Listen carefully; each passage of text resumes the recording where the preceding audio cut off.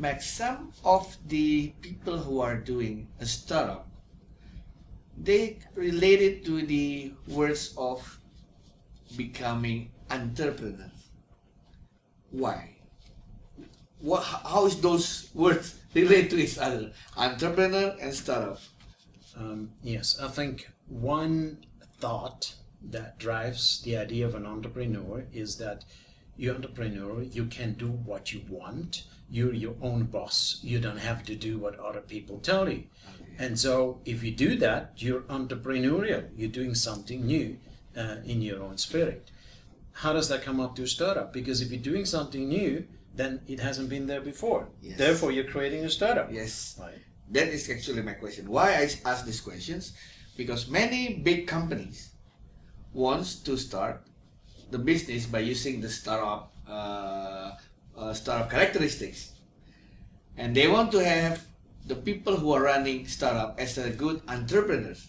But this one have to report to the big boss, which is the big companies, and things not going really well because you don't the company don't give you a freedom to do it. I think that's a very common mistake. Yeah. The bigger companies get, the more successful they get, the harder it is for them to innovate.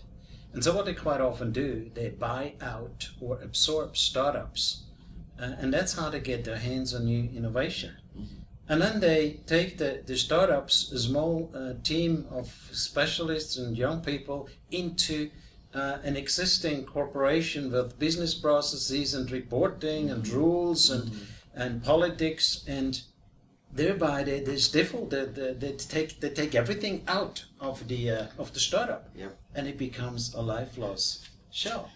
That's why, because they thought maybe because we are a big companies, we can handle this one, and then now I want to start with something small. I must be very successful doing that, but that's not the case.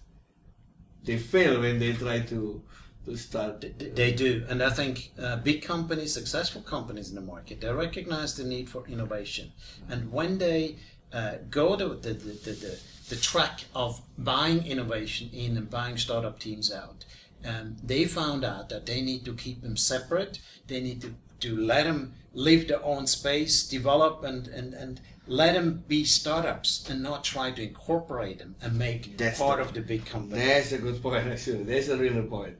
Not incorporated to the... No, and those that do that, I think they've been successful. And those that don't will not have the end result in that they have new innovation incorporated in their company. So freedom is very important. Very important. Yes, a startup is a different animal.